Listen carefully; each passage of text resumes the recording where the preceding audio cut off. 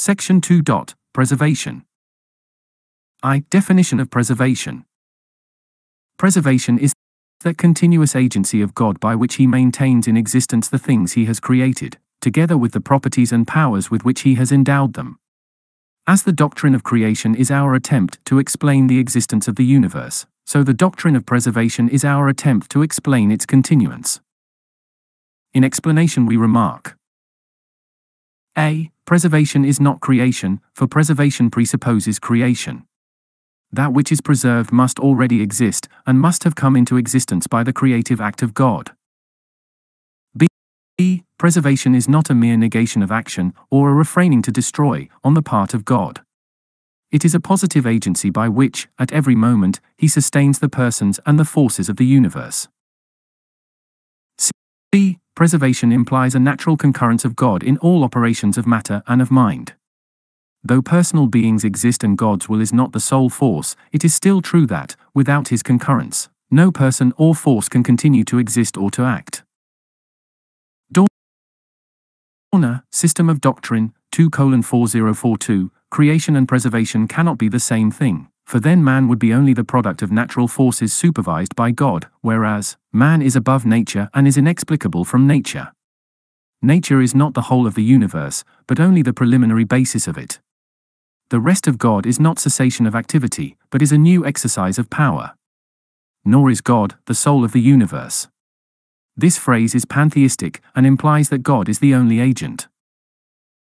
It is a wonder that physical life continues.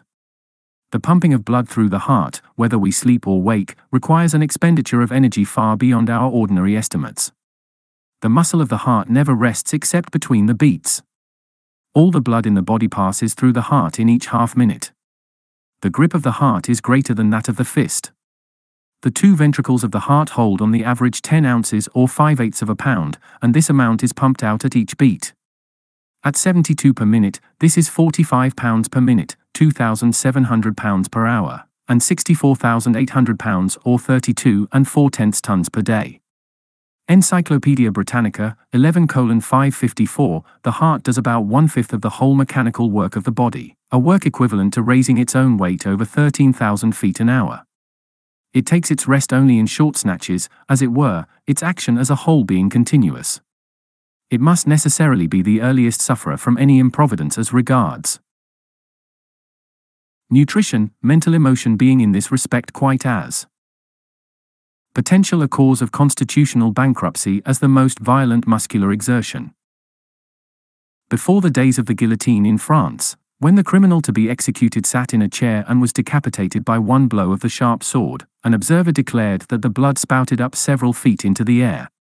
Yet this great force is exerted by the heart so noiselessly that we are for the most part unconscious of it. The power at work is the power of God, and we call that exercise of power by the name of preservation. Crane, Religion of Tomorrow, 130. We do not get bread because God instituted certain laws of growing wheat or of baking dough, He leaving these laws to run of themselves. But God, personally present in the wheat, makes it grow, and in the dough turns it into bread. He does not make gravitation or cohesion, but these are phases of His present action. Spirit is the reality, matter and law are the modes of its expression. So in redemption it is not by the working of some perfect plan that God saves. He is the immanent God, and all of His benefits are but phases of His person and immediate influence.